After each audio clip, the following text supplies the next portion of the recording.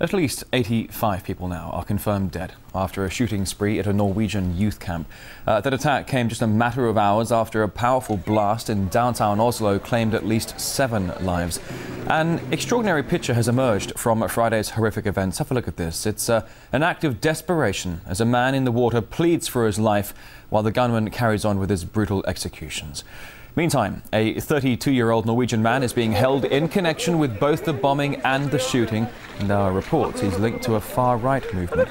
A second man was seized now by special forces in the area where victims' relatives had gathered, but it's not clear if he is an accomplice to the double atrocity. Well, the Norwegian Prime Minister, meantime, has said that more democracy and openness is the answer to the violence. But Helle Luras from the Norwegian Institute of International Affairs believes it's the country's policies of multiculturalism that turn the gunman against his own people. We have an increasingly intense and heated debate about immigration, about what immigration is doing to Norwegian culture, that multiculturalism is really not the way to go forward.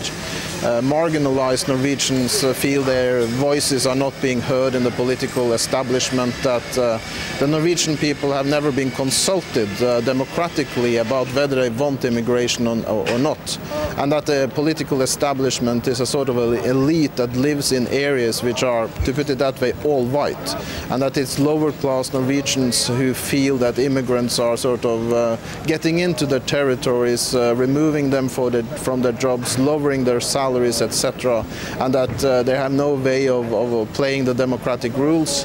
I guess that so far seems to be the motivation of this person as well. Now, in the light of the attacks, Norway has reimposed the Schengen border controls. Denmark did the same over 2 weeks ago, a move strongly criticised by other EU members. Alexander Selevanov from the Moscow State Humanitarian University says there are signs that a united Europe is falling apart.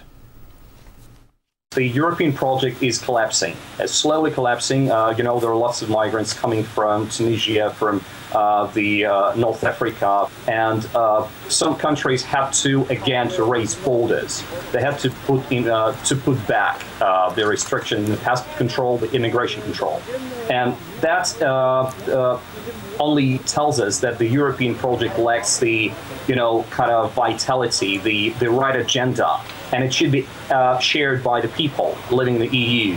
People have to be ready to actually welcome those people, or they have to say no to those coming to their countries. But the governments of those countries have to put it to either referendum or actually talk to their people rather than just saying we are going to ban this or ban that. Every stakeholder has to have a say in it, not just the citizens of the country, not just the migrants. Because you see there is a contradiction. Breivik is famous for his anti-Islamist calls, as supposedly to the information shared by the media of Norway. And at the same time, there's an Islamist organization that said they have taken responsibility for the blast in Norway.